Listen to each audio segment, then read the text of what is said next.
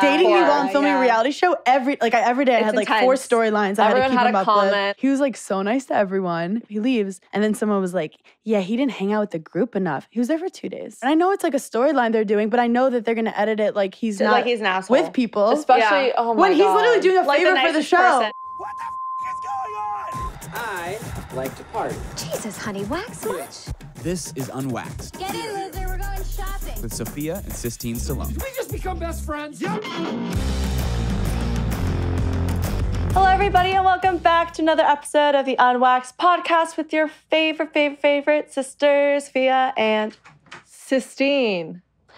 Oh, you know when your nail polish is just completely off? I know I'm not gonna lie, it brings your number down a notch. Yeah, easily. It's not cute. It's not cute. A good look. You just look dirty. Well, you know what? I feel like I'm the only person left that doesn't do gels. I use regular polish. And I forget every time I put it on, I'm like, oh, why don't I just continue to use regular polish? I don't need gel. It chips in 2 seconds. Well, that's why you just gotta, it's risk having fucked up nails forever, as long as they look good. And you know what's interesting about wearing nail polish? People don't actually notice it until you have a fresh set of claws on. Guys really do care about clean nails. They're like white nails. It's white toes and white nails is like a thing that they love.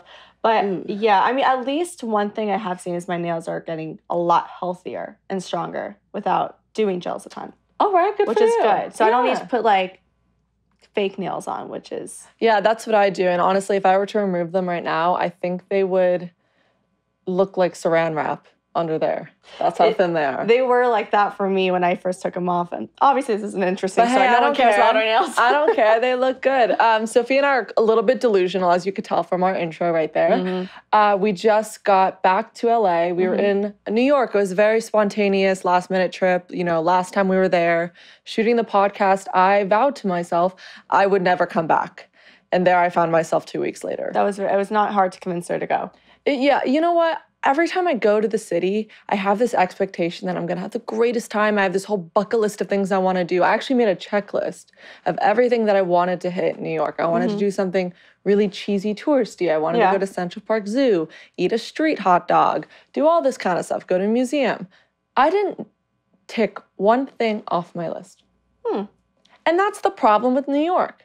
You just end up walking way too much and then you're pooped by the time you get to dinner. Yeah, you really don't realize you've walked 15,000 steps within the hour and then you just don't want to move. I mean, at least you don't have to work out. Yeah, that's true. I feel like I'm almost compensating for the pasta I eat every single night. Yeah. But I definitely, you know, is it true when you go on vacation that just calories don't count? I feel like I'm like, fact. I go on these trips to New York or wherever it is and I just, normally my routine is like I'll eat very healthy when I'm in LA. And then I go, I'm like, no, you know what? Like, I could totally have an Egg McMuffin for breakfast, lunch, and dinner. Live your life. Live my life. You know what? We're so hard on ourselves when we're in LA in terms of, it's not we restrict, it's just we like to eat really clean and healthy. Yeah. For what? Nothing. We have nothing coming up. I don't know why we torture ourselves. Sports Illustrated or anything. That would be nice. You can reach out to us. Let us know. We can do a sister duo. You know, we did submit, but... Wait, did we submit? No response yet, but looking optimistic for next year. And by the time we get to, you know, New York or we're traveling, like you said, it's like we look at dessert as if we've never tasted sugar before. Yeah. And we inhale it. We don't eat it like really cute. Oh, I'm good after 2 bites. We're like, can I have yours? No, really. Even my boyfriend would say, like, he's like, I just love that you eat. And I'm like you just have like, you don't just like hold back on meals. I'm like, I know, because I have absolutely no restraint when it comes to food. I'm one of those people I actually can't have. Some people can relate to this. If there's a carton of ice cream in my apartment, I'm not that person that can just have like 1 bite and wait 2 days. No, it's half a carton. Yeah, I mean, and look, indulge, do whatever you want. If you want that ice cream, go at it. But for me, I genuinely cannot withhold myself from eating all the desserts in my apartment. Well, see, I have a really bad habit if I have a plate of food and I have at least like 4 bites left and I'm stuffed, like I can't eat anymore. I don't know if it's my OCD. I'm like, I just have to finish it. Like, and then I'm really feeling sick after. I'm like, I didn't have to. I was satisfied right there. Know. But I just, Anyway, the food was great. The food was great. But you know what we realized, and every single time we travel, we make the same comment, is that just this alone, people at the airport, do they just become No. It's There's like everyone forgets how to do things when they're in the airport. There's something called, I believe, airport brain. Yeah. And everyone just loses one.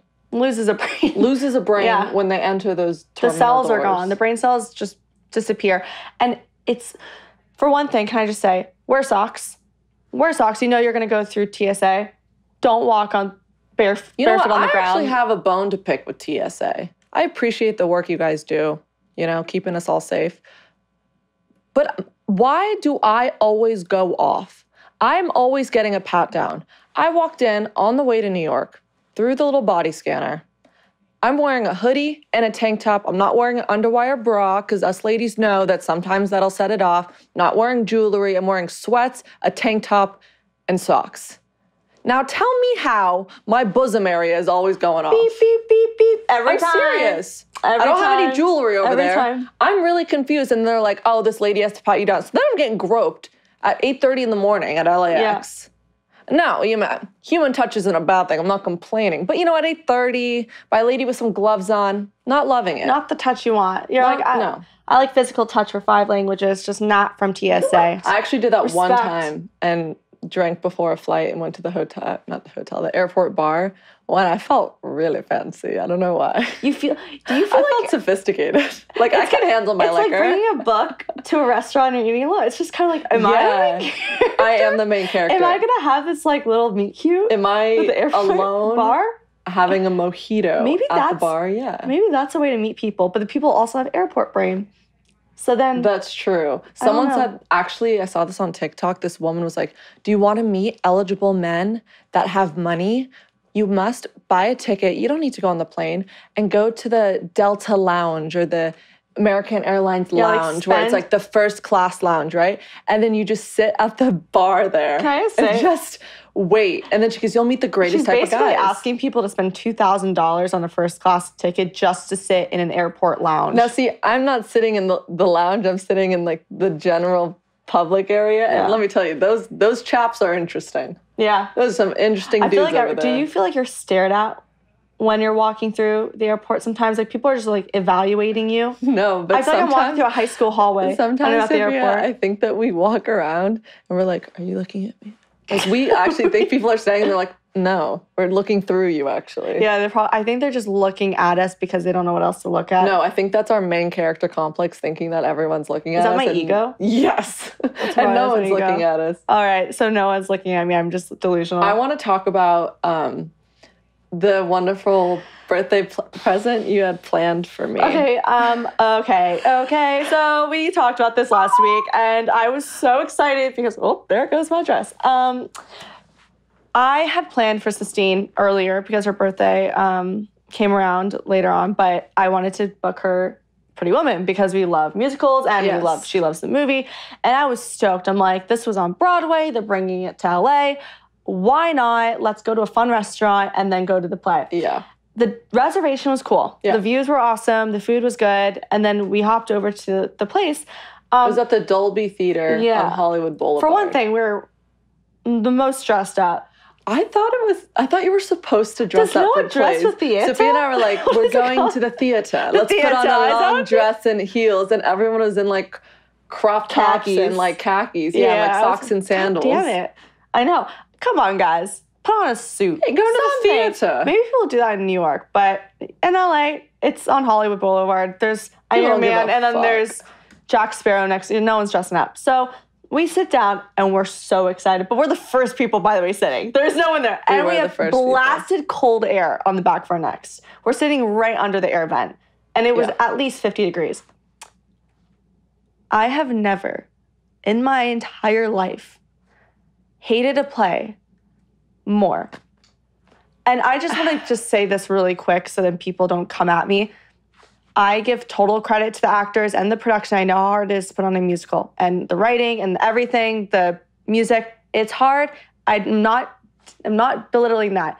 I'm just saying the way you guys made the film look as a musical, Sistine, you cannot go, whoo. Is it true? It's true. Let me give you my POV.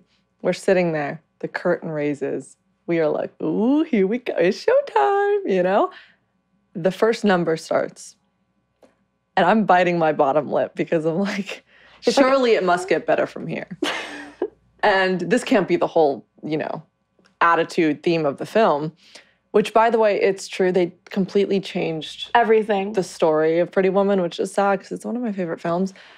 And I look over at Sophia, I give her a side eye. 'Cause again, like she had planned this whole night for me. I didn't want to seem ungrateful, but I was like, it's pretty fucking bad. It's pretty bad. And I look at her and she gives me this dead eye and she's like, we gotta get the fuck out of here. I was like, we gotta go. We gotta go. After the third song, I realized, and also look, the actors were great, but you guys casted that fully wrong. I would say the guy that played the hotel manager was awesome. The bellhop was great. Him. Like all of them were awesome. Just the leads, there was no connection between the two main characters. She's playing a prostitute. He's a wealthy businessman. They looked like they wouldn't touch each other with a 10-foot pole. But it wasn't, and the guy that was supposed to play Richard Gere wasn't like this brooding, kind of sexy, quiet guy. But he was just like more, I don't know. It wasn't the same. And the music wasn't that good. Everyone did an amazing job performance-wise in terms of like executing it, but it just wasn't our cup of tea. Maybe you loved it, and maybe we're totally wrong. So I said we're leaving. Sprint out of there when it was intermission. We counted down how many more songs there were until I'm actually shocked you said intermission because you kept calling it halftime. It was the Super Bowl. I couldn't even think. I was so annoyed. Yeah. I was so frustrated because I was so excited. We get out of there and we call an Uber and we're like, all right, Sophia, this is a good attempt. We're going to call it a night. All of a sudden, we see Iron Man on the street. And he was like, hello, ladies. And we were like, hello, Iron Man. Wow. He's like, this is kind of cool. He has these like little lights on his. And we're trying to walk past him. He's standing literally right in front of the Uber. And these 4 kids come up to him and started. No. First they come up to me and these 4 Gen Zers and they had these like long shaggy hair. They're like, hey, want to be on our TikTok? And I was like, absolutely not. They go to the Iron Man. Yeah, and they kind of start messing with him. They're touching his suit, and then it got a little bit more aggressive. They started pushing him and punching his suit, and the guy was like, hey, guys, stop doing that. And the kids kept doing it. They're like, oh, you don't like that, Iron Man? And just kept egging him on. So the guy lifts up his face mask and looks directly in the kids. He goes, we're going to have a problem? And like they were going to fight. They were sizing each other up. I'm like, Iron Man against these 4 TikTokers. You're not going to win. Iron Man is obviously going to win. Yeah. But this guy was pissed, and all of this was happening in front of our car. They were essentially blocking it. Like, we could not get into our car. And I was like, you know what? That was the cherry on top of this excellent birthday gift. And I got in the car, thank you. And I looked at Sistine. I said, happy birthday. Mazel. That was, speaking of TikTok, I am so in love with this trend that's coming around. And I feel like Sistine and I just are obsessed with these type of trends. I love trends. He's a 10 but. So if you don't know what the premise is basically, and guys do it too, so I'm not just saying, it's only guys and girls, but you basically rank a guy, you say, oh, he's a 10 out of 10, like he's perfect, but he has bad breath. And so what is his ranking now? So you'd say, oh, it's a 2 because bad breath sucks. So we wanted to do a little bit of them. Why don't you start us off? Okay. I'm scared. He's an 8, but he constantly talks about how awesome his college and frat life was. Like, my time at Princeton was just so good. I would say 7. It's not a deal breaker. Could it get repetitive? Yeah. But he was proud of it. He went to college and he has a lot of memories. Look, you spent 4 years of your young adult life there. That's a lot, Okay, I thought you were going to say lower. I think it's a 6. All right. We'll say he's a 9, but has no idea how to dress. Like, what does he wear? Just like ugly, horrible outfits. Stuff that maybe like... He's a 9? Maybe like a sheer top. I don't know. He's a 6. I care about it. I care about it. That would go way lower. By the way, because if he had good style and he was a 6, I'd say he's an 8. All right, I got another one. I think that's like attractive. He's a 10, but has really dirty fingernails. 7. Ooh. Okay, he's a 6.5, but you're sitting next to him on a flight. Oh, an 8.5. Yeah, I feel like everyone's so Okay, I got one. He's a 4, but he's in the NFL. He's easily straight up an 8. Solid. Okay. He's a 3, but his favorite movie is Ratatouille. 11.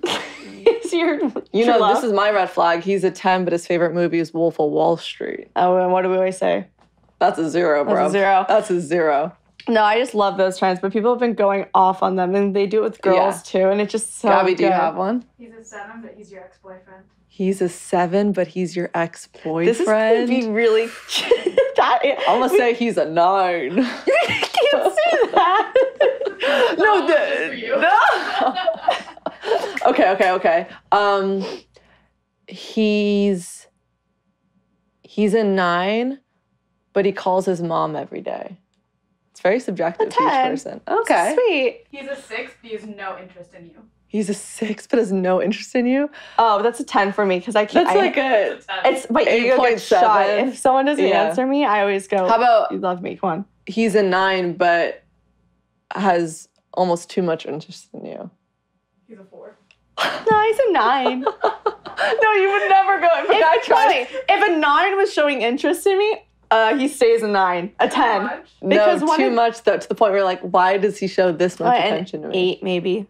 I still like the attention. Should we do one for girls? Oh yeah, for girls. Let's see. She's a 7, but she still has like 2014 ombre. You know what I mean? Like really orange.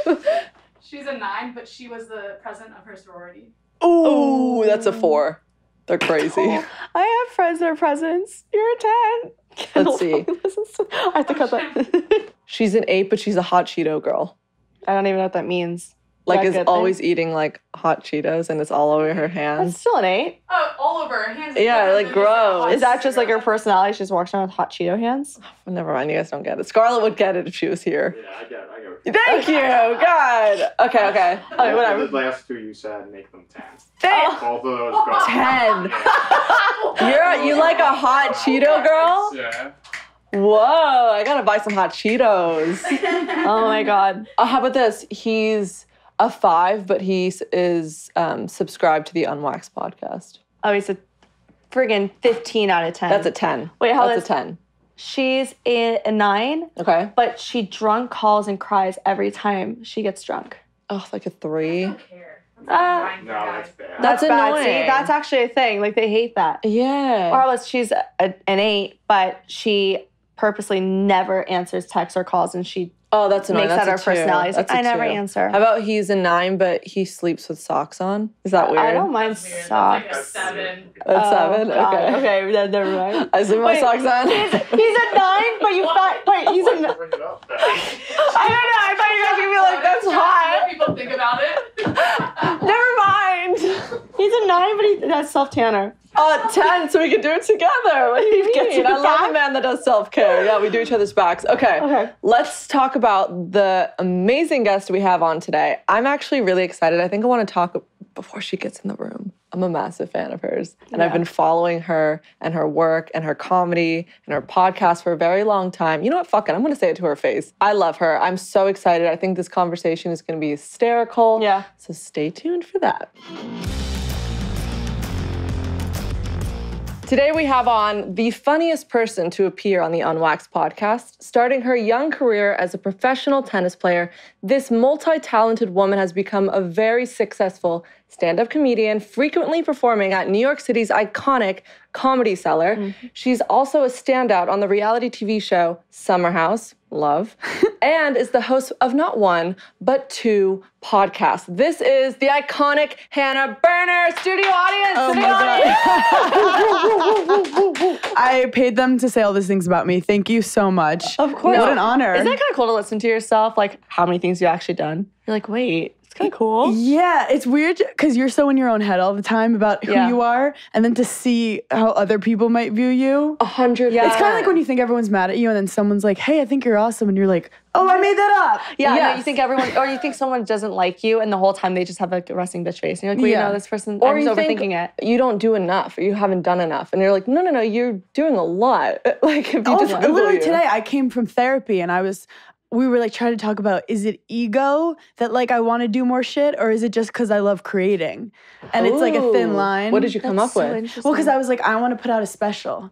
But like people are very like, if you wait a little longer, it could potentially be better. But I'm also like, if I waited around to do shit in the past, people would have thought I was crazy, like just starting to do comedy. I was doing an hour very early into my career, which most people would be like, that's risky, don't do that. Right. But I'm more of a doer and fuck up 100% than just like be stuck in my own. But I like that you said that because I feel like that's constantly, even for I think you too, like we're always being told like, no, just wait like a year. Oh yeah, just because wait, once you're not ready.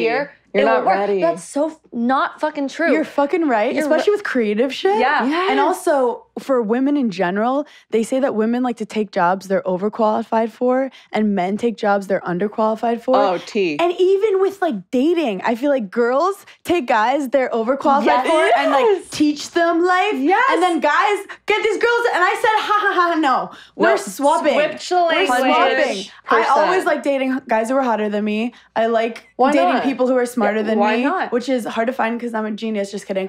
And no, but it probably is. You honestly, want to respect their mind. Yeah. And then I also always go for jobs I should not be hired for. But I think that's really important also because you're challenging yourself, you want to do better, and you also want to even date people that make you better. We actually had this conversation in New York, and we're like, why do we not even like, I'm not saying in our relationships, but like with everything we do, we feel like we have to settle so that we won't offend anyone or we won't fuck up or we don't think that we're qualified. Like, who says you can't put out an hour special in the beginning of your career? Yeah. I want to talk about your special, though. I do. Because how long have you been doing comedy for? So I've been doing comedy. I'm considered very green. I've been doing it around 3 years, but I started like 7 years ago working at this company, Betches, where I was like, I was the seventh hire. I was writing all their tweets, their memes, like starting a lot of trends. I also was writing all these like quick, funny videos, like SNL type sketches for like millennial girls. Oh, so you've been in comedy way longer, and then I started really honing in on my own voice. Like I knew their voice and I started getting my own voice, which is a little more like dirty and goofy. And then I started my podcast and my friend, someone hit me up and was like, do a live podcast show. And my friend was like, I dare you to do 10 minutes of stand-up. And I had like dated stand-ups and I had friends who were stand-ups, but I was like, that's their thing. I love stand-up comedians. I mean, not to date, but they're a nightmare to date. I'm married to one. By the way. But I told myself not to. Comedians tell me, they're like, you don't want to date a comedian because they're dark. Yes. Well, the thing is, what kind of people need to make strangers laugh every night to feel whole? Ooh. I'm talking about myself right now. But it's more, I actually feel like stand-ups are two types of people. They're like, they say they're addicts or athletes. Where like they're either like searching for this high or like I was an athlete where like I love the adrenaline. Yeah. And I love performing too. Yeah. So, but just stand-ups are just a certain breed of person. They're not I don't want to say simple because I don't think anyone's simple. Right. But we deal with like anxiety, depression, OCD. Yeah, totally. Yeah. Well, so does everybody else. I mean, you guys just wear it on your sleeve. That's just the difference. Yeah. And I also think maybe stand-ups are so dark because like I love making people laugh more than anything because I know what it's like to be so sad. Right. And if you've never, you know how like I feel like you're going into it with the best intention though. Well, it all started just because I like making my friends laugh. Right. Yeah. And my family's really funny. And humor is like the one thing that I always had. Yeah. Where like life punches you in the face sometimes, but laughter can always be like found in any scenario. Yeah. That's beautiful. That's actually, I love that. She gets to make me. I am vulnerable as shit right now. I just came from therapy. Like, I'm an open wound. What do you guys want? So wait, did you mention it all? Mention it all. Do you want to get into this? So did you realize when you did that 10-minute podcast live thing that you were like, oh wait, I could actually do stand-up? So for all the girlies out there who were trying to do stuff by the book, I didn't know that like comedians actually, you start with like 2 minutes and you do open mics. You do open mics for like 2 to 3 years. That's what they recommend. Oh God. And then you start getting heat and then you get passed at some clubs and stuff. The first time I did comedy was at Caroline's in front of 300 people and I just did 10 minutes. Because I didn't know. What? I was like dumb confident. Like I didn't know Ignorance that was crazy. That's kind of the best way to be though. Yes, and that's what I'm saying. Like in your creative shit, don't look at, because also we're not like trying to be lawyers where it's like you have to pass this test. Yeah. It's creativity. No. Yeah. And also if you think about it, because of my tennis experience, I'm used to dealing with nerve-wracking situations, so I wasn't nervous. Right. But I do have to say, I went into it like no ego. I was like, if I love it, I'm gonna do it more. Yeah. And if I hate it, it's not my path. Yeah. Did you feel like, okay, if I'm gonna bomb, this isn't for me? So I remember right before I went on stage, because with tennis, I dealt with some performance anxiety. Yeah. Like I felt a lot of pressure from my parents and from like the school I was at, coaches, and I would always crack under pressure. Like I really do too. I was like gonna a say cheap the beach opposite chair. for you. I really assumed that you would thrive under pressure. I do in certain ways. I'm like a weird risk taker. Where like some things you're like, wow, she's so brave, and then other things you're like, why couldn't she do that? Yeah. Like I just deal with a lot of anxiety, and It's situational. Yeah, and like I always put myself out there. I'll always put myself out there, but I'll either crash and burn or be great. But I get that. But I'll put myself. I won't quit. You don't quit. I don't quit. That. She's a doer. Yeah. So I basically remember thinking, oh my God, this could be like tennis, and I'm gonna go on stage, and I'm gonna blank out. Right. Yeah. I'm gonna feel out of my body. I'm sweating already. I'm gonna I swear to God, I go on stage and I start talking and I feel like I'm at brunch with my best friend. And I'm telling you, it shook me to the core because I've done a lot of things that like I'm good at. Yeah. Like I do like cold calling sales. I've done tennis and I was good at it because I'm a hard worker. Yeah. But I've always felt sick inside. And I just thought that's what athletes do. Like you're good at being uncomfortable. Yeah. And that's what makes you great. But I didn't realize you could do something that didn't make you sick all the time. Whoa. But you kind of found your calling in a way. It was like, I need to be here. Like, I'm good at this. Yeah, and in my head, I was like, that's what my ex did. Like, I don't want him to think I'm copying him. And then I was like, also like, this is this male-dominated field, and it's difficult. But then I was like, oh no, you're crazy. And this is where your crazy is in its most like beautiful form. Exactly. And you also, being a comedian is just like complaining and making people think differently about things. 100%. And making people feel less alone. You know what's also fun is like our family, I feel like we're going to talk about families because we have an Italian family too, and so everyone's very loud. And I was going to say, no, like that's totally Italian. That's why I asked her film, because I'm like, you come off like New Yorkers. No, yeah, we're East Coast. That is like the best compliment. Thanks. I don't want to be associated with the West Coast. No, we're definitely not very, honestly, like people don't, when they say we're from LA, they're like, really? Like you're born and raised here? I'm like, yeah. But because we're nice. The thing, my point it's true. Yeah, you are more friendly. If you've been in New York, you would have been you would have had a couple more wrinkles on your face. For sure. It doesn't have to be Botox. Like you'd seen some shit. Yeah, absolutely. But we love the shock factor. Like that's how we are. Like we're one of those people that if we're sitting with all our girlfriends, we'll for sure say the most raunchy, aggressive shit that has absolutely no necessary reason to be there. Yeah. But we just love getting people's reactions. I think that's like I love getting people's reactions. And I was about to say, you guys are really good interviewers. Oh, what? No, you are. Because you make people feel comfortable and you're very like you're good listeners too. Thanks. And that's like part of making good interviewers is like getting reactions out of people. Yeah. People want to see reactions. That's such a compliment. I literally get off on like making like men uncomfortable in interviews. I like making like people feel confident. No, I like to get people to you feel alive. Well, you know what it is? I This agree. is what I always say. It's like when I'm getting to know a girlfriend or I'm dating a guy, whatever it is, y'all are all thinking about the same things I'm thinking about. I'm the only one that's gonna say it first. That's and true. then once I kind of like out myself a little bit, then they go, oh wait, yeah, I do the same thing or whatever it is. Well, And so that's the ultimate that's test the of point. compatibility. We enjoy making a date very uncomfortable. Yeah. Ooh, I love early on. Just to see how they'll react. And if they can't catch on to our humor or aren't able to banter off of us, we're like, you don't got it. That's why people are laughing That's very at your New stand-up York because of you. Really? New York is like the way I show affection is making fun of you. And if I like you, if I'm nice to you, that means I don't like you. Like if I'm like super polite and trying to get out of the conversation, it's like I hate you. But if I like look at you and I start like shitting on something about your life, for sure. You're like, oh my God, Hannah's obsessed with me. it's like schoolyard shit. It's like my best friend and I, we call it like gentle bullying. We just gentle bully each other. Oh yeah. The whole fucking day. That's and love. once every now and then like we'll hug and we feel so weird. But that's my own intimacy. do I like hugging Step you? brothers like I come and hug her and she literally's like, what are you doing? I get shriveled. I was like, God damn it, I'm just trying to show like 1 ounce of affection that we never show. My love for you. But that is a good test in relationships where like make fun of him And if he can't spit it back at you, he's done. Yeah. We're bored immediately. I don't care how tall or hot or rich the dude is. If I make fun of him and he can't spit it back, I'm like, yawn fest. I agree. Honestly, there's nothing worse than a boring person. My dad always says that the worst thing you can be is a boring person. Yeah, that's the worst thing a person can be. Actually, I need to start telling myself that because that's like the one thing I'll never fail at. Like I'll fail at everything else, but boring is never. I'm never. Well, even if I have a quiet moment, I'll fall over. A lot of people don't have it. You were just naturally a funny person, and you're naturally not a boring person. But sometimes I think we assume that everyone is the same, and they're not. And you're like, what is wrong with you? Or maybe like within their family, they're not boring. Like they have inside jokes. Yeah. But when you combine different cultures, people are like, what's going on? I do think, like, growing up in the family that we grew up in and what I've seen from your family on TV and social media, it's like they're a huge testament to the way that we are today. Being loud and open. Yeah. I don't know if y'all can relate.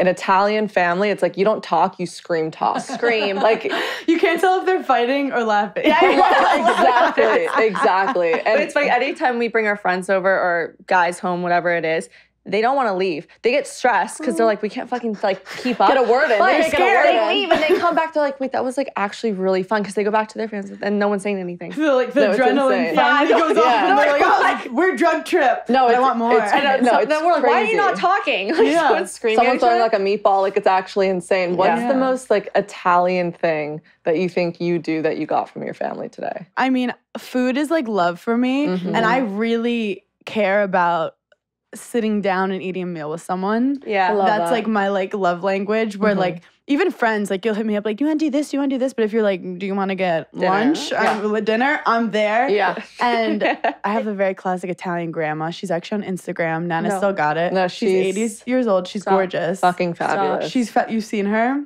Yes. Oh my God. Wait, I'm going to tell her that you guys know who she is. She's going to. No, I saw her on Summer House and she made this like, she's like, I'm a sex kitten, or like made a comment like that. And she's wearing a choker, and I think I have the same choker. I died. She's literally from Brooklyn, New York. She got married at 18. She wanted to be an artist, told her dad, I want to go to art school. Yeah. And he cried because he was like, you need to get married. No. So she literally just like got married to my amazing papa. Yeah. But she is always glamorous. Yeah, she always shows her décolletage, she calls it. Décolletage. And she always has a meal, but she's so classic Italian grandma where like we're all eating, she's standing. Yeah.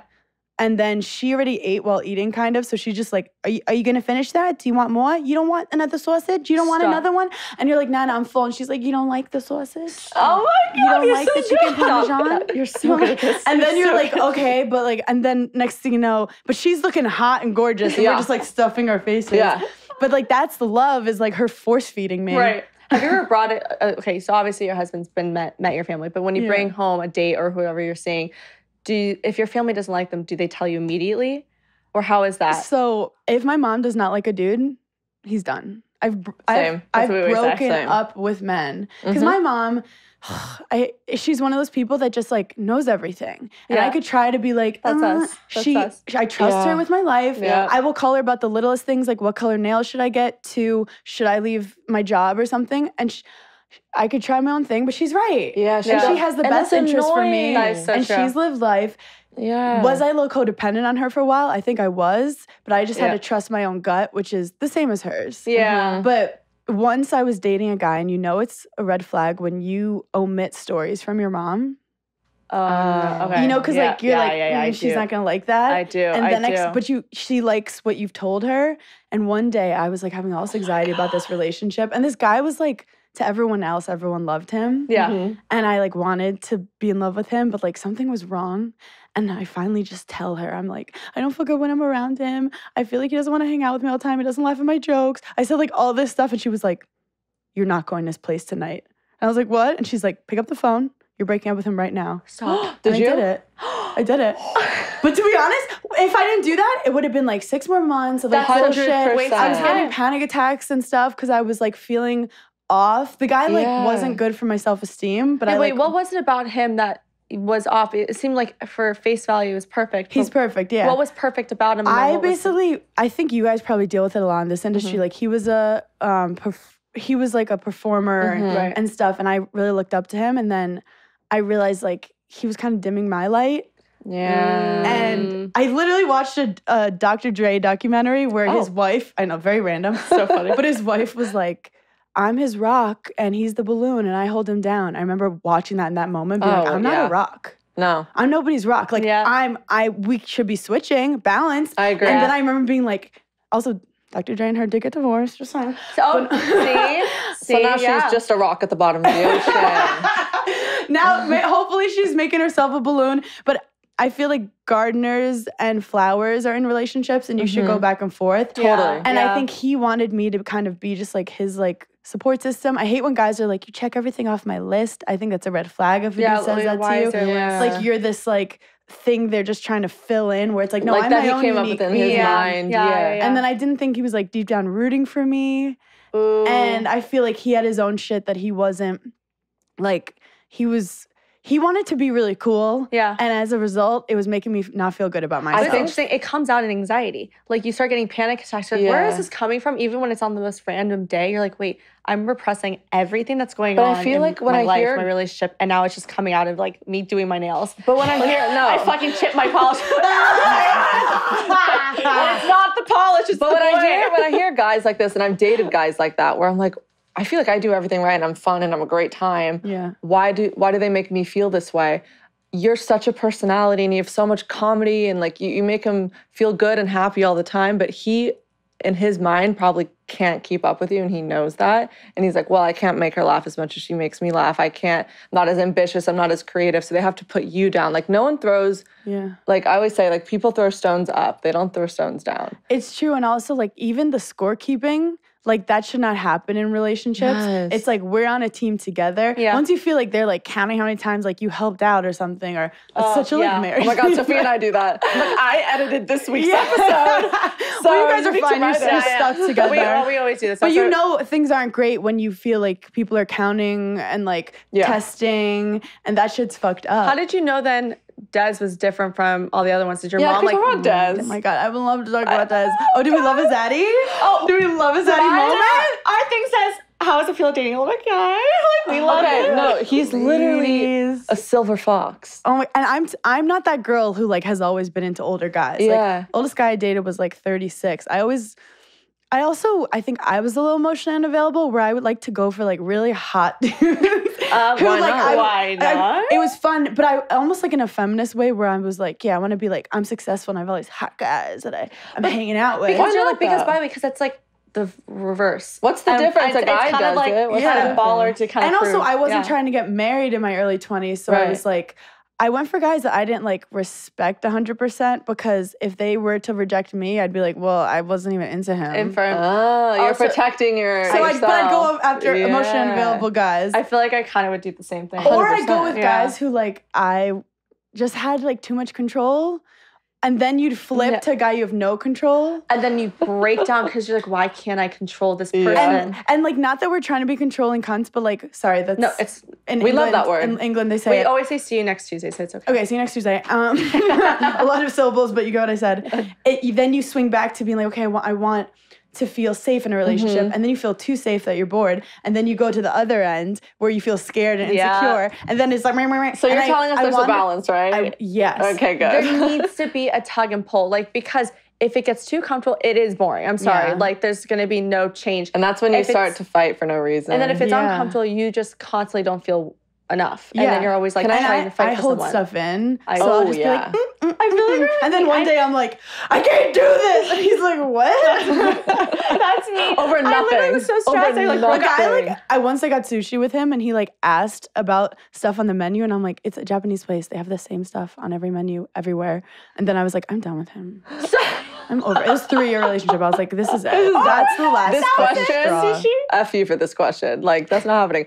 What is the age difference between you and Des? It's 15 years. Love that. I'm 30. Actually, right now he's 46, so 16. I had seen him do comedy like 6 years ago at the Comedy Cellar, and he went up, and he was just like, great energy. It's funny. I'm from Brooklyn. He's originally from Queens. I feel like you do end up with someone that feels like home to you. For sure. Even though we've all traveled. Like, so he lived in Ireland from the age of 14 on. Oh, my God.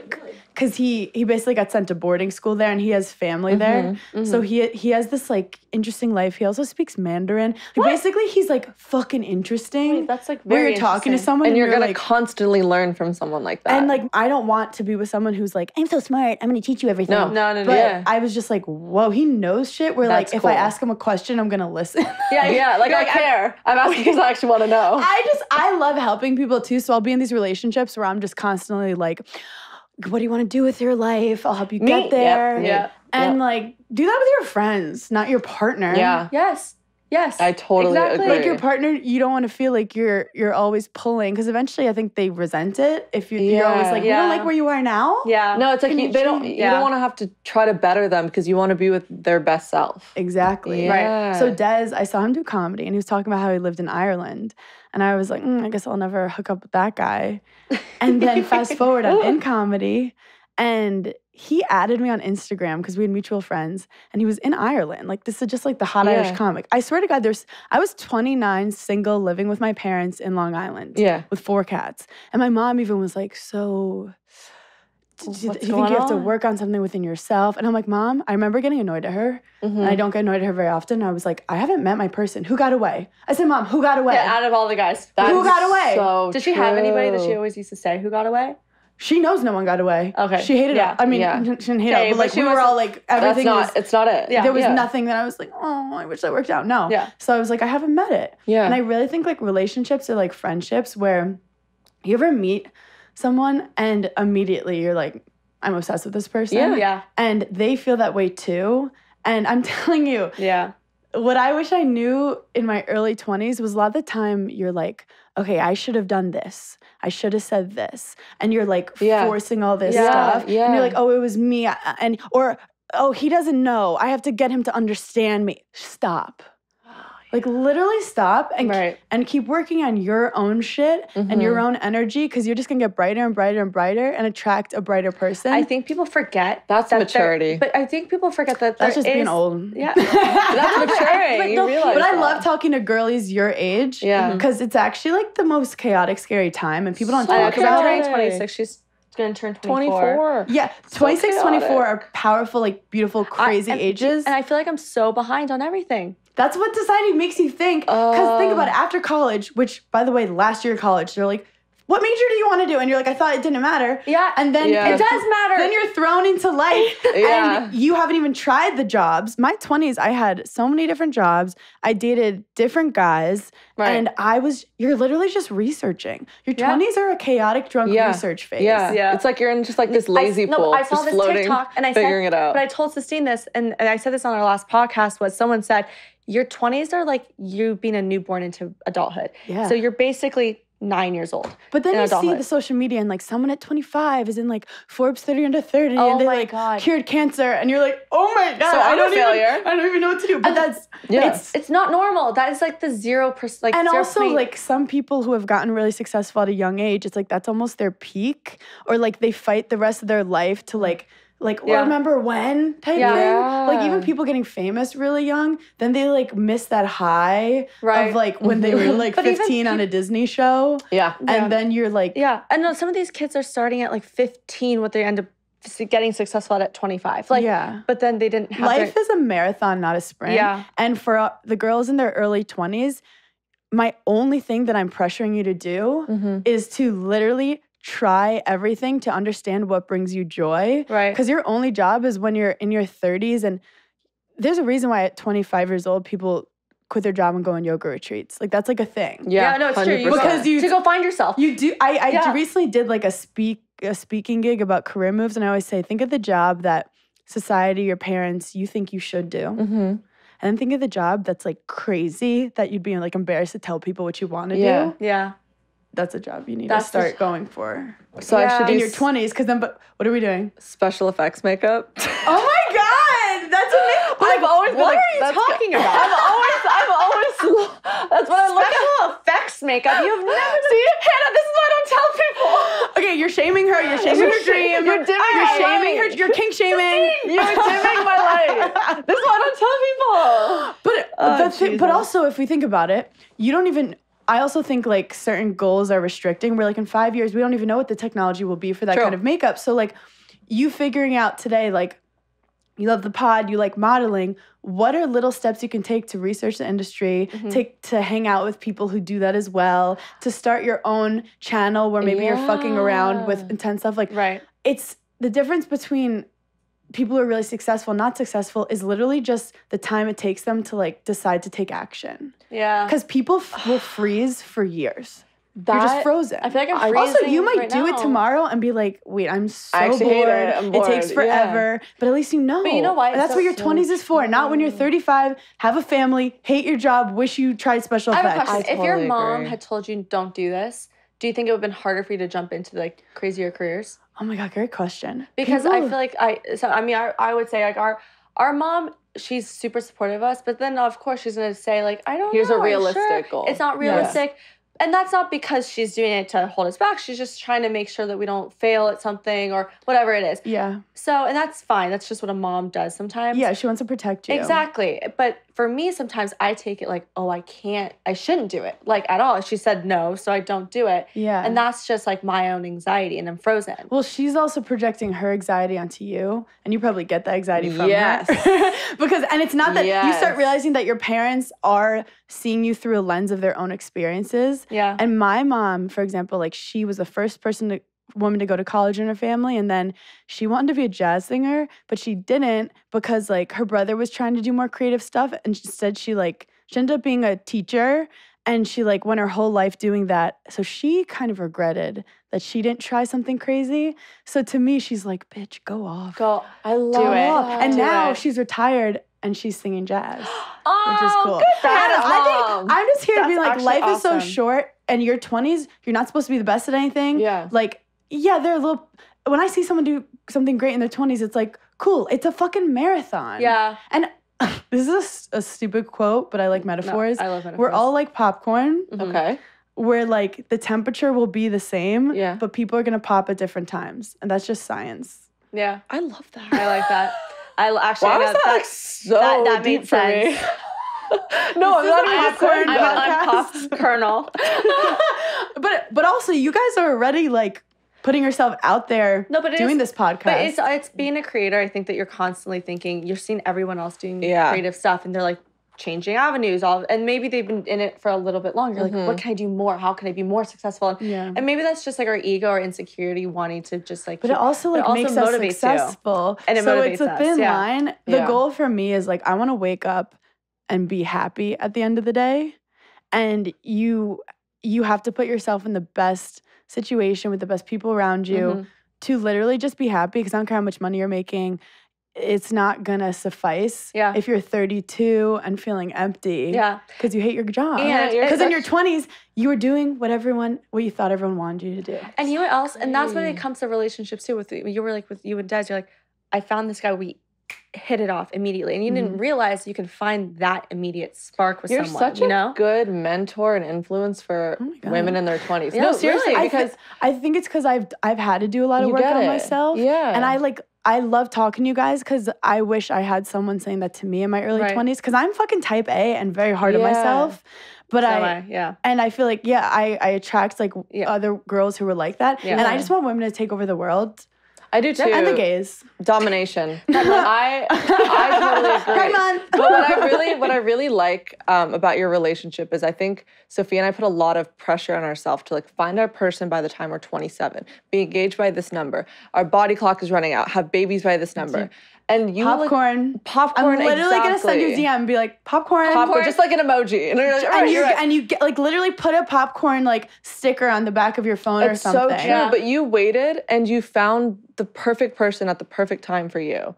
I hope that it gives, I hate when people are like, it'll work for me. And you're like, okay, well, that's you. Yeah. But also it makes people feel better. I quit. I was doing, like, marketing. I hated my job. I was like, I saw an old video. I used to do some, like, on-screen stuff for Wisconsin athletics when I played tennis there. Like broadcasting? Yeah, like in my last semester. Because I knew sports and I loved it and I wanted to be on camera. But then I didn't want to move to, like, a small city. I just went back to New York. I had some ideas of doing, like, a fun YouTube channel, and then I got into sales. But I needed that time to show my parents, like, see, I can make money doing corporate bullshit. I don't want to do it. But I'm not happy. And it didn't make me happy. I hated myself. And then at 25, I literally quit my job and said, all I manifested was I want to do video. That's all I put into the universe. I want to do video. I didn't know if it was going to be sports. So I took a unpaid internship doing a sports video editing thing, which I wasn't even editing. I was like sending them data. And I always say, tell people your dreams. Like that was really powerful when you finally said out loud.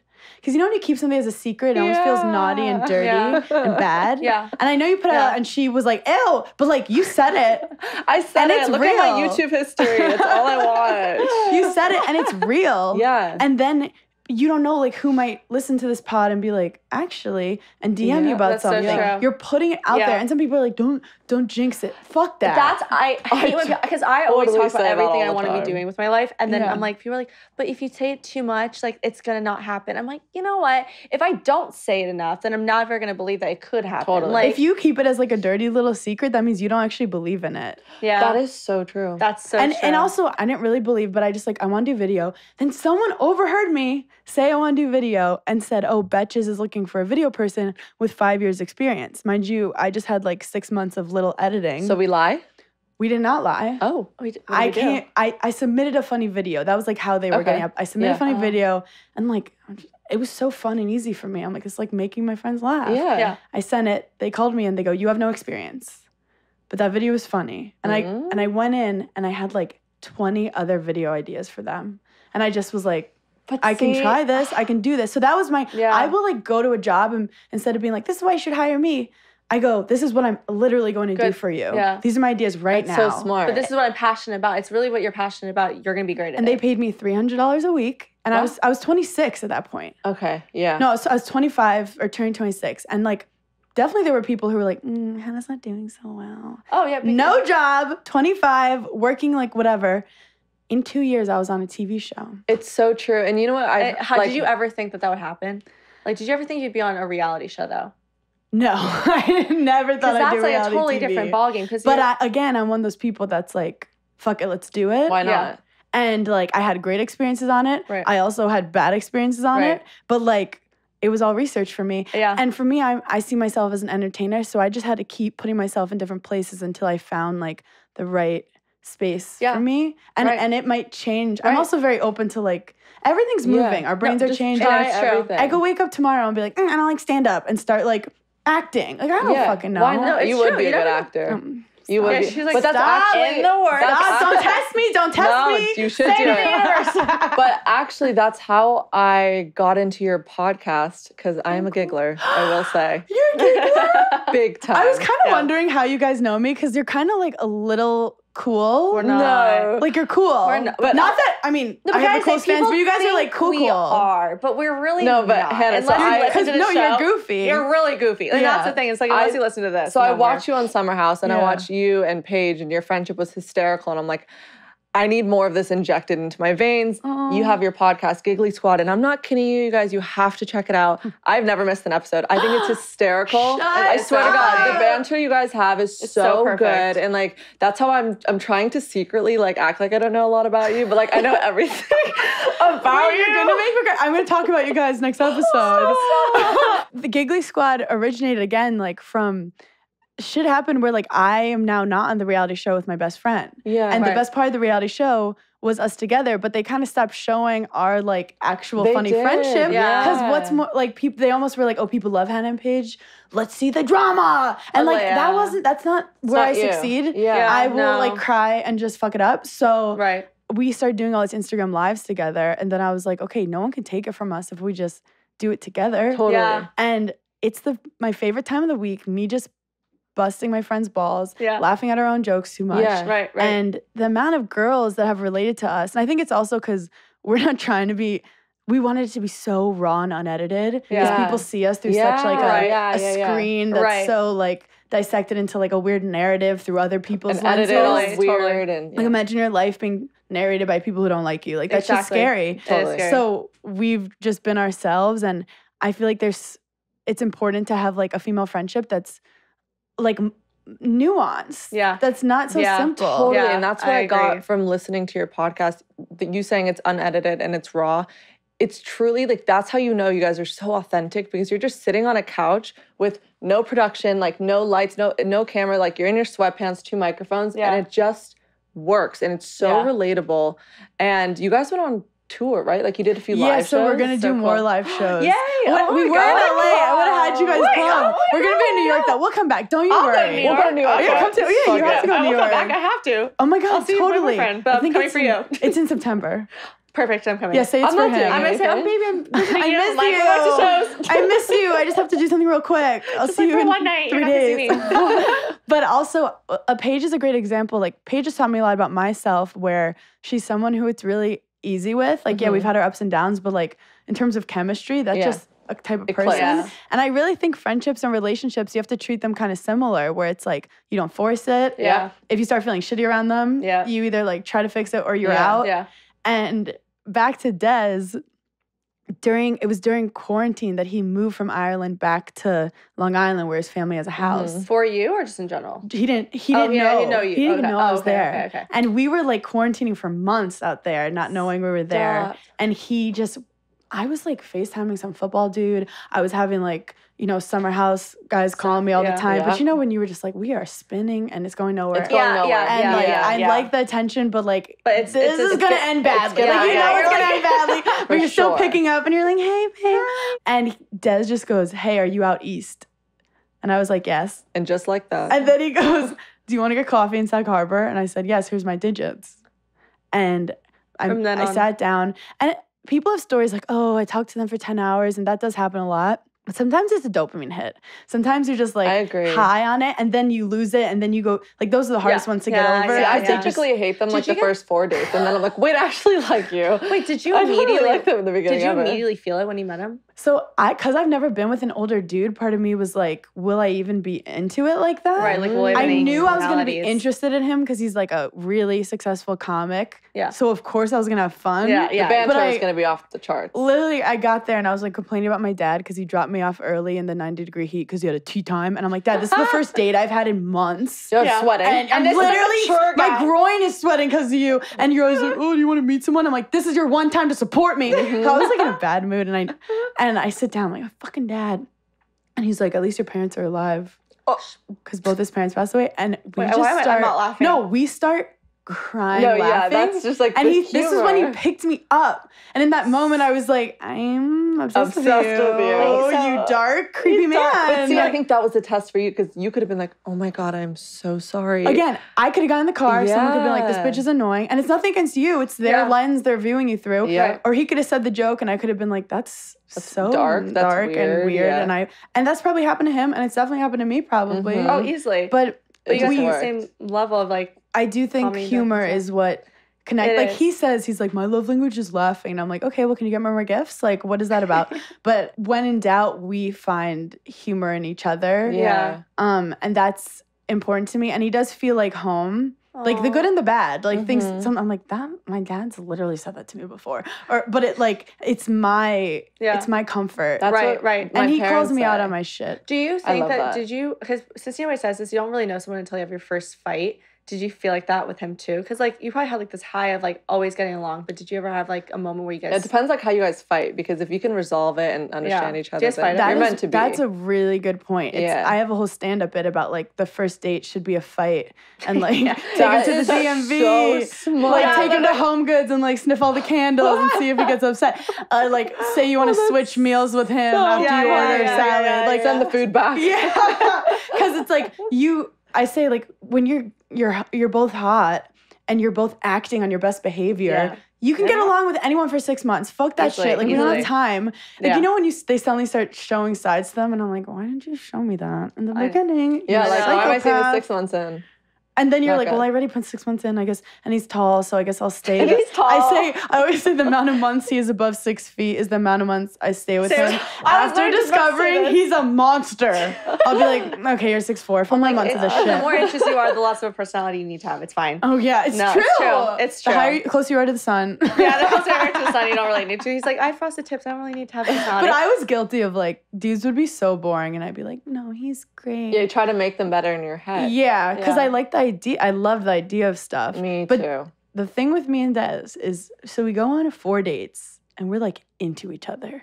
And he's like, freaked out. I basically have to go to Summer House, and it's not filming a normal season. It's COVID, so we're locked in a house for 6 weeks. I don't know how you guys did that. Oh, I was fully having mental breakdowns every day. At one point, I was just like, I'm like, am I supposed to have this much diarrhea? Like, this isn't even normal. Stress shitting. Like, I literally lost so much weight, and I was, anyway, pure anxiety. And he was like, look, obviously, like, you're going to be with, like, a guy you're also talking to. Like, do what you have to do. I'm here after. And I was like, mature. Wow, that's mature as fuck. Wow. And then I get there, and it's like, shit immediately is hitting the fan. And I start calling him every night.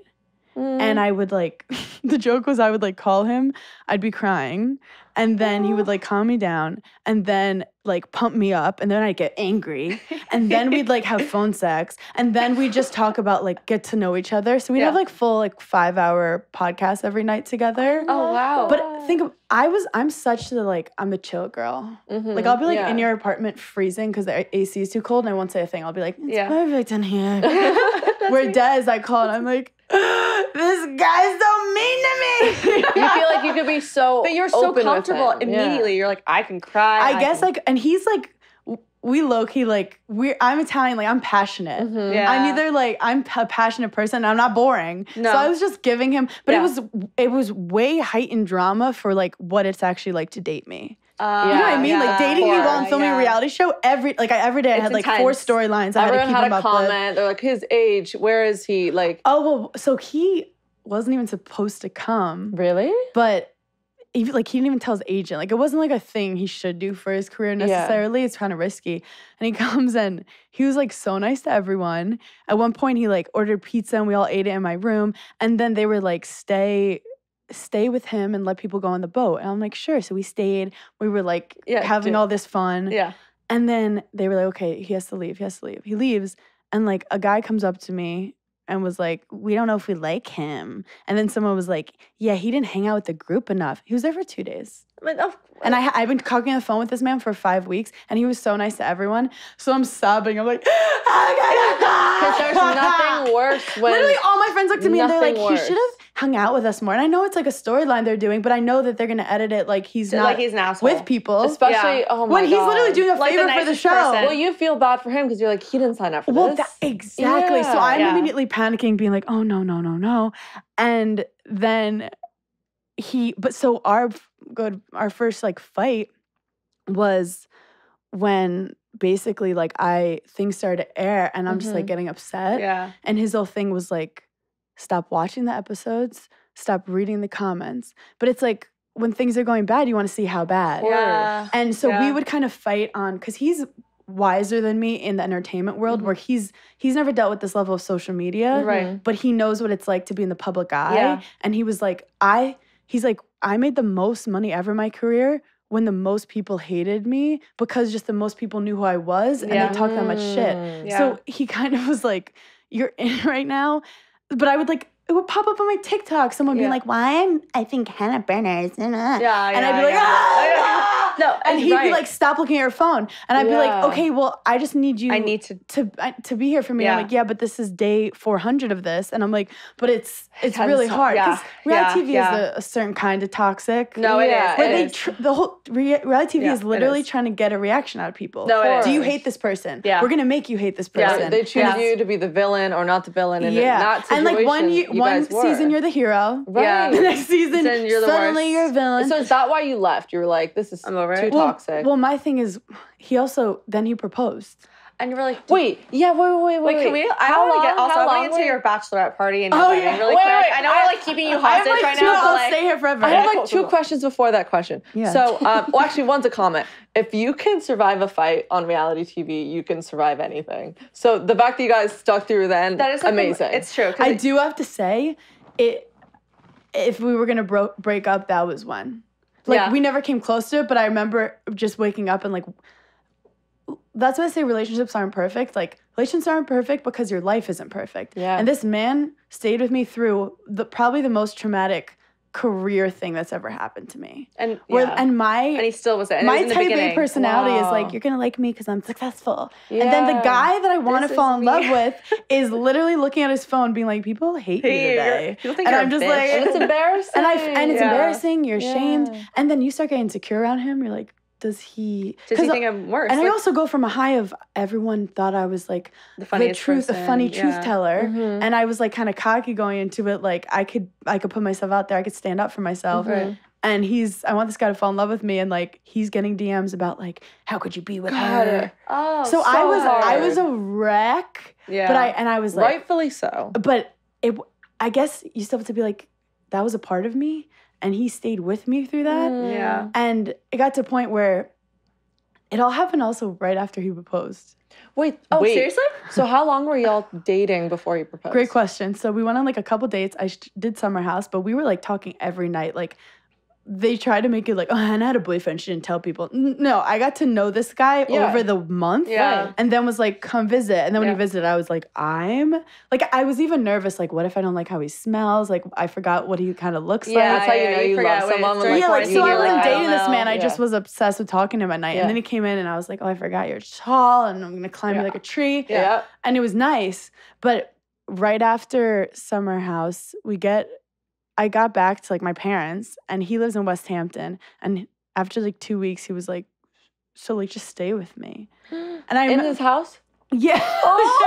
Just like moving. But part of me, it wasn't like the movies where the guy's like, here's my key. Yeah, like slides the key. He literally very casually was like, you should just like stay here forever. But see, I would be like, what does that mean? Well, that's what I did. I couldn't tell if he was like, okay, well, you should, I guess, stay with me because we don't want to go back and forth. Or was he like wanting it? And I was like, this is a big decision. Like, do you actually want it? Or bring it overnight? Yeah. Yeah. Holy shit. So you just like moved in? So I was like, I can't tell if you want me to or you're like trying to be nice. Yeah. And he was like, no, I want you to. And I was like, I got to this place. I said, get the dumpster. We're throwing your crap out. No, he had like a lot of crap. Oh, so you went in there. You changed everything. I've never done this. The kind of like you want like pillows. Like I was nesting, they call it. I've never nested before. I literally get to this place and I'm like at the dump truck. We threw it all out. And then we had the most beautiful like 4 months of just like alone in West Hampton. We were like fostering dogs. It was like magical. And then Summer House filmed the whole fall. He proposed on Valentine's Day in February. Oh. And then the show starts airing the next month. Oh shit. And shit hit the fucking fan. What a horrible the next timing. the next 6 months were like the worst 6 months of my life. It's like damage life. control for what happened months ago. Well, yeah, because then also it airs and I'm gonna tell you, when it filmed, like it was hard, but like everyone got along at the end. Yeah. I actually like had to I was okay. The way it aired and what things were shown was like worse. Was way worse in my situation where like you have to defend yourself against things that aren't like true. Against the person you love. And you don't know how to, if the more you speak, or then people are like, just don't say anything, it'll pass. Exactly. Because like it's not true. And then you start trying to speak up for yourself and then you get yourself.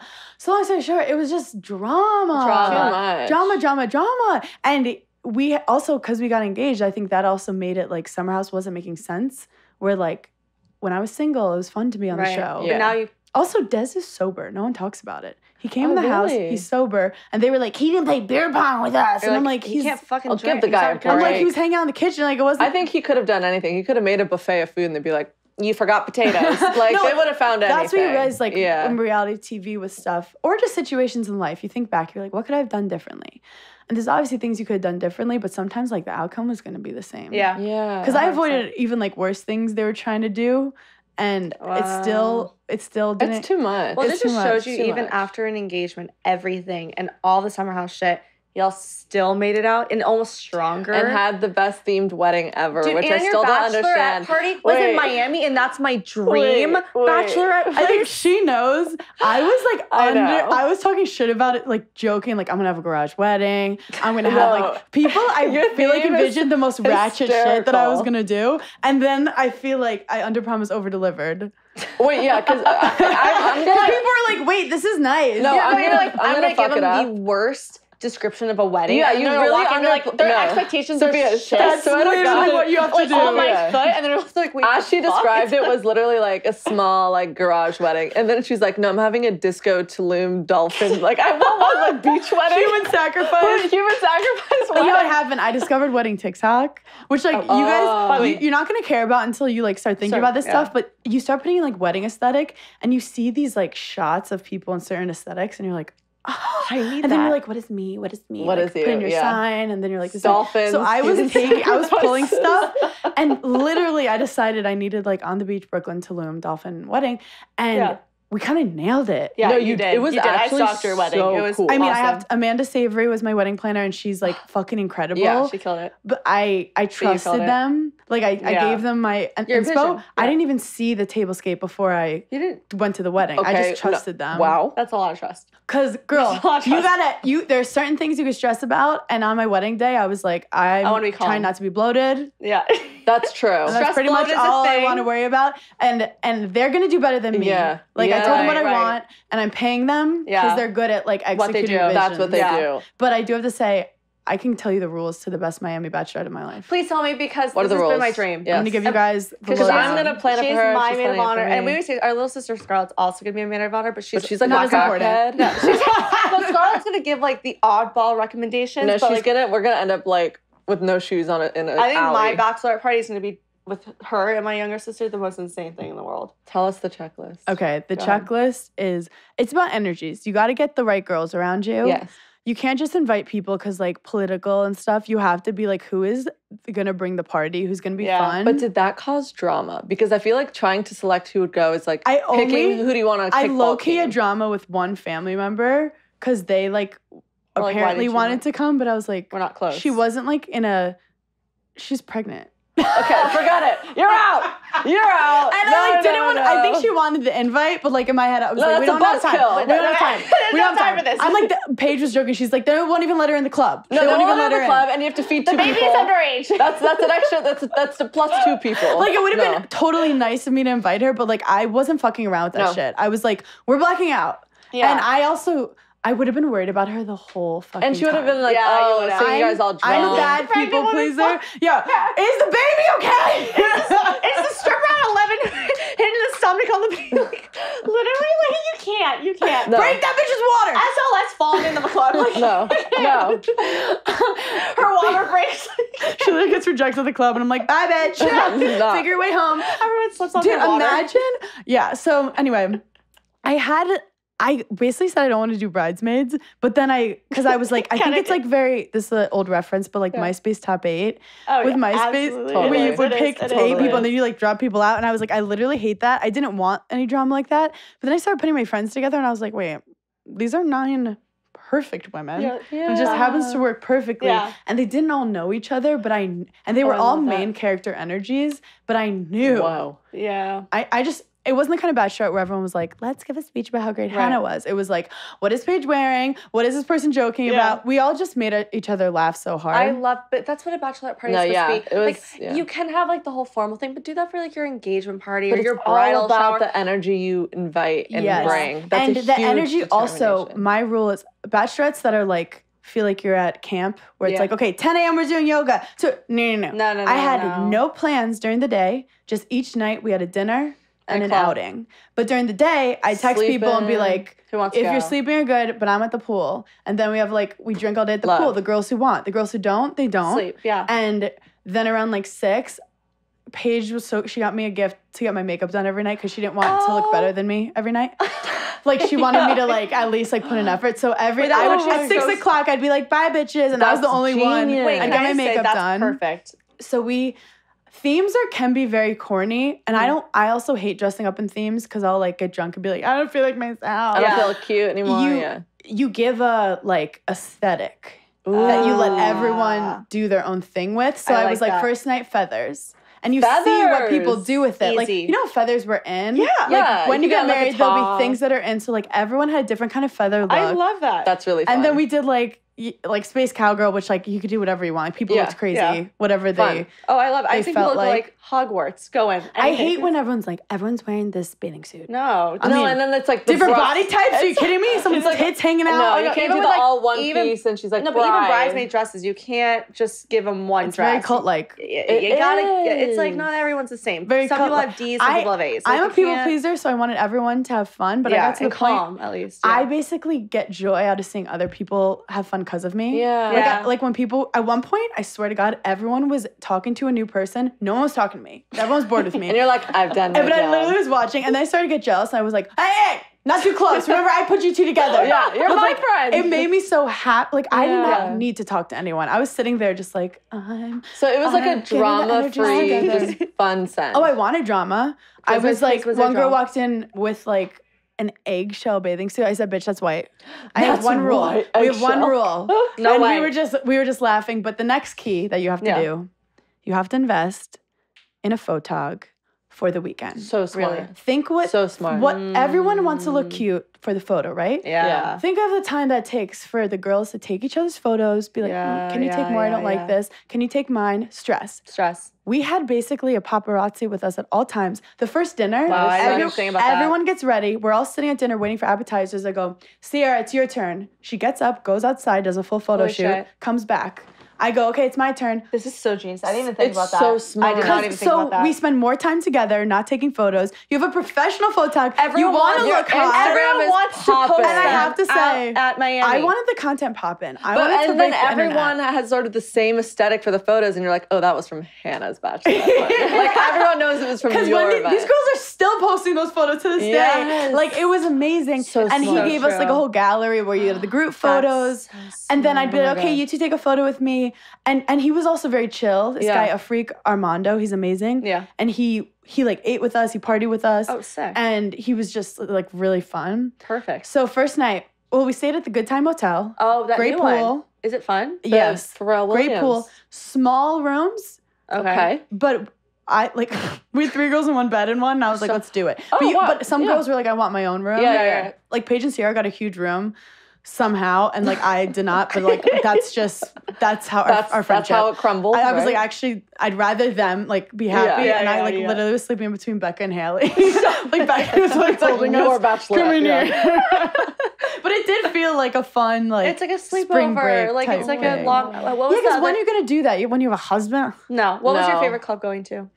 Okay, the best club by far was. So first we went to Swan the first night just to eat, which is a nice vibe. It's a really nice vibe. You feel like you're in like a jungle, a magic jungle. Yeah. And coming from New York, we were like, yay. It's like a nice Coral Tree Cafe. Yes. Yeah. Then we go to 11.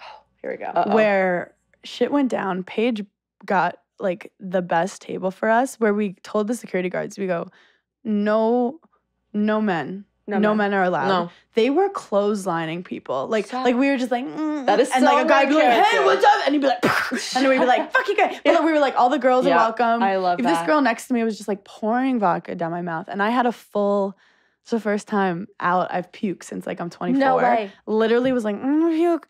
And then I go to the bathroom, knees on the tile. Knees on the tile. It's a full puke. It's a full sense. And I wish more came out, but it was like afterwards you were like, I'm back. Go back. Kiss Paige on the lips. Kiss Paige rally. Then people started to leave. It was like 2:30, but I was just so high on like, it's really the perspective. Like I'm that person who's out partying and I overthink it.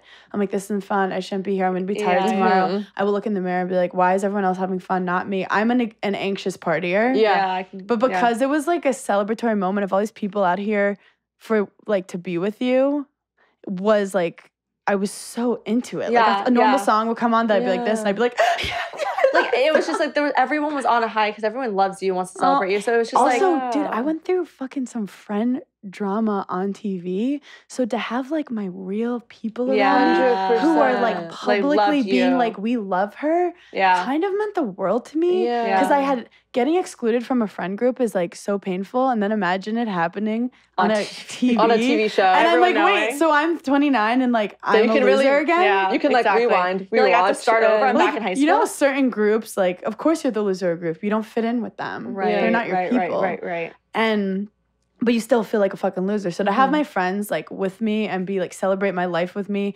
it was amazing. But then this is what happened. Fucking Ja Rule comes out. Ja Rule? Ja Rule. Wait, what's like one Ja Rule song? No, like really. What would I be without my baby? Am I always on time? Oh, yeah. Okay, Ja So Rule. It's so random. funny because he was like, when I was 11, I'm 30, when I was 11, he was like the first time I watched MTV, he was like shirtless with a shanty. Like, and I was like, I'm naughty. So he goes on stage and he's loving it. He's rapping and we're like from me to the camera to him and we are screaming the lyrics back at him. Yeah. Me and Sia are just like, go, go, go. Must have loved you guys. It was at one point I'm like, are him and Sia dating? And we were like having so much fucking fun. Some of the girls literally missed it. Seriously? So then the next morning we wake up and then you spend all day just, you're dead. Yeah, you're dead. But you're at the pool dead, you're eating quesadillas dead. And then you rally. The next day, I got a boat. Boats are fun in Miami, and you gotta do them. We got hooked up. Like some friend had like a mega yacht. And so it like kind of just worked But we out. joked. I was like, guys, it's like, it's kind of clinky. Like it's kind of clinky. Dingy. It's a little dingy. Yeah. It's kind of dingy. Like we really, and then they were like freaked out, like below deck situation. Below deck. I love this is a problem. I think I would have actually had more fun on a smaller boat because it was so big that you're like, where's everyone? That's like the best problem to have. It's almost like we all were sitting on the top and we fun. were like, and all the other smaller boats are being like crazy, and then we were just like, can we have some more champagne? I just have a question. So did Des have a bachelor party? Oh my God. Okay, I have a question. So do you have rules for him? Because I know a lot of my friends that are like getting married, they're like, no strippers, no this. Or they're like, I don't give a shit, just don't talk about it. So Des is unique because he's a wise older man we love. I go, do you want to have a bachelor party? And he's like, my whole life was a bachelor party up to this point. He goes, I'm just going to close my eyes and remember things. And I was like, ew! That's what he said. He's like, my bachelor party's sleeping. No, he's got to do it. Come on. So he basically didn't have one. And then he sees ours is like so lit. Yeah. And then basically like the week before the wedding, he had all his Irish friends came. But like I was in the house with them and they got to be boys. Like they like, I don't know what boys do. But I was like kind of a part of it. I didn't want to we played tennis. So you went to his bachelor party. It was like a bachelor week for him. And probably the night before his brother was like, bro, we have to go to a strip club. We haven't gone to a strip club. And Des like, honestly, I'm tired. I don't really want to go. Would you have cared if he had gone? No, not at all. But I do have to say, you giving your man like restrictions, like, okay, maybe temporarily you feel good, but like you're not, guys are who they are. There's just certain kind of guys that like, obviously they like a strip club, but they don't love it. I think it's a red flag when a guy is like to a strip club more than 20 times. 100%. Yeah, I think it's a little bit weird. I think it's like it has to be an event few times thing. for like it can't be some dudes love strip clubs and they're not my kind of guys. Yeah. And they're not attracted to me either. Right. Like we're just not we that don't kind have of the people. facilities. We're not built that way. Yeah. There's like guys I've dated, they've never been ones to like follow a lot of Instagram models. Like, it's not like, oh, they're not dicks. It just, that's a certain kind of dude. Yeah. And those kind of guys I think are more into materialistic shit, so they're never that into me because I'm like kind of gross. And you got to go forward with the grossness. I'm attracting the right energies for me. So I think for your friends, like, what are you going to say? Don't go to, like, then it'll make him want to go. Want to go more. And then he's bitching to his friends, like, she won't let me go. Like, That is something. You literally go on, like, look at your phone, he's asking, and be like, yeah, do whatever you want.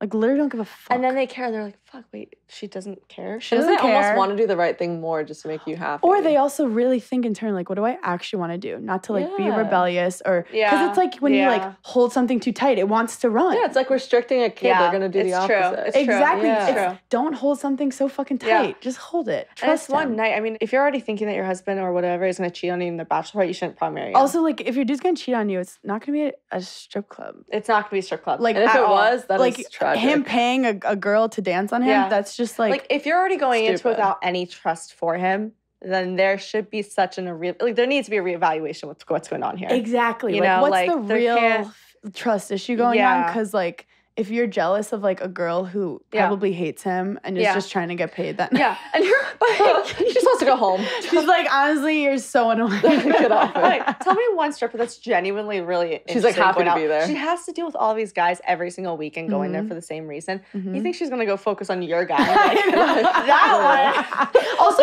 let's be honest, he's gonna be so fucking drunk. I literally just tweeted like, for a girl's bachelorette party to be fun, it has to have like loyalty, organization, like your firstborn. It has to be like so fucking all out. Where like Steve sees half a nipple and he's like, that's the greatest weekend of my life. Like let him have his half a nipple. I know. Tell me one time as a girl. Also, he's watching porn all the time. Wait, no, I have a question. So your man is sloppy, he's drunk, of course. He's at his bachelor party. Tell me one time as a girl you've looked at him like, that's hot. He's gonna be blackout. He's blackout. That's mine. His back sweat and his pit stains and him not even his getting eyes rolling back. His pores smell like beer. One. Yep. That's my guy. He's going to take me away from here. Punctuation. There's no separation between words. Punctuation. That is so funny. There's no commas. There's just a fucking fluid sentence. God, Sophie, I mean, so come on. Like, there's no way that I mean, unless like she's that, I don't know. She's like, they have like that connection. Suddenly, like that's the man of her dreams. I am a missionary though for older men. So for girls listening, also I think dating's hard in your 20s because the guys are also figuring shit out. They're figuring out what they want. They also don't know how their dick works. And like there's just a lot like God, like these poor women, what we have to go through in our early 20s when like, cause you don't know, you're like, oh, is that how it's supposed to feel? Okay. And then you're with an older man, you're like, hey, that was the minor league. So we're in the major. Yeah. I also there is something to be said too about emotional maturity. I don't think girls are necessarily like smarter than men all the time, but most of the time mature faster. We mature faster. So like you're talking to a squirrel and you're wondering why the squirrel and you are not hitting it off. You're talking to a squirrel. You know, that's what I'm calling guys in their 20s. They have little nut brains. He can't even comprehend what's happening. So I do think date older guys, raise your age range. My age range was like 34. What the fuck am I thinking? Because you're thinking like that traditional family when it's like date. Also like don't marry these guys. Just learn from them. And also I like how they're confident in their careers because then they're less intimidated by you. Yeah. Totally. Which is why I fucking like it. Security is the sexiest thing. I cannot be with a guy who's insecure about his shit. Because we're partners together. If you found a guy that's in his 20s and he's like mature as shit, you found a unicorn. Yeah, and that happens. Like my brother's like that. He's super mature, but he came out of the womb like a grumpy old man, you know? He came out frowning. He was like disgruntled. Like, he's already over this shit. Yeah, he was so over it. It's been 2 minutes. He's like my brother's more mature than me. But I like to say it like you're going to like adopt a dog. You have the young dog who's like super cute, fun, but like untrained. Yeah. And then you have the senior dog who has his flaws, but you know what you're going to get. And he's pre-trained. Like you don't have to yell at him. He's not going to jump on your couch. Like Des has dated women that have like he knows how to be a boyfriend. Right. And like you could try to mold a dude, but like honestly, that's too much admin for me. I'm not a project manager. I will forget to send the email, and then I'm fucked. And like you don't know what the puppy's gonna become. Yeah, that's true. He could start like in crypto. Like you don't want to deal with him with that shit. These guys, they fucking like discover a new thing because their friend sent them a link, and then they lose 40 grand. I don't want to deal with that. I'm gonna pee. I always pee when I laugh. She does. We love you. This is it.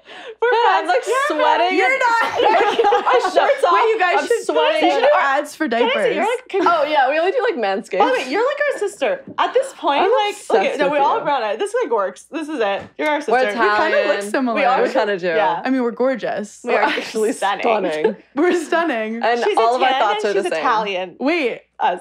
adopt me. Okay. Easy. No, you have to adopt us. We're the puppies that need training. Yeah, you are. We really are. Oh my God. Maybe we could do next time in New York, we should do like a YouTube of like us, you guys in Giggly Squad, us like doing something fun together. This would be, I'd throw up. You know. That would be fun. Yeah. Like somewhere, maybe like we go to an Italian restaurant and talk shit. Oh, yes. Easy. Let's break bread. We're breaking bread. Let's start a mafia. Oh, yeah. Yeah. Like Sopranos. Wait, we need to have a mafia and anybody can come. They have to be Italian, sorry.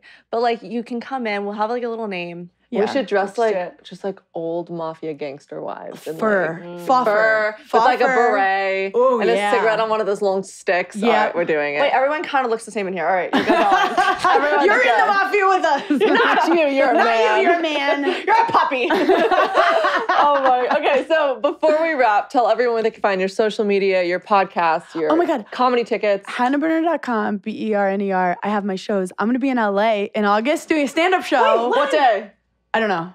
In beginning and middle. Regardless, I'll let you know. Yes. Okay. And I'm going to Portland. I'm going to Tacoma, Chicago, Madison, Milwaukee. So anyway, if you guys have I'll be in Milwaukee, yes. Yes, hell yeah. I'll see you in Milwaukee. And then follow me on Instagram and TikTok. And listen to Giggly Squad. And if you're into like mental health shit, my podcast Berning In Hell is like a comedy mental health pod. It's really good. Hannah, we're obsessed with thank you. Yeah. Two types of girls. I know, I'm a giggler. She's the Burning In Hell. I love like mental dark comedy, like the maybe he's laughing at yourself and all the shit that you're going through. If you're emotionally ill, listen to Berning In Hell. So you see the difference between us. I love it. Hannah, I loved you before and now I'm obsessed with you. Oh my God, thank you for having me. Thank you for It was an honor coming. and a privilege. It was so much fun. We'll see you soon and we will see you guys next Tuesday. Bye.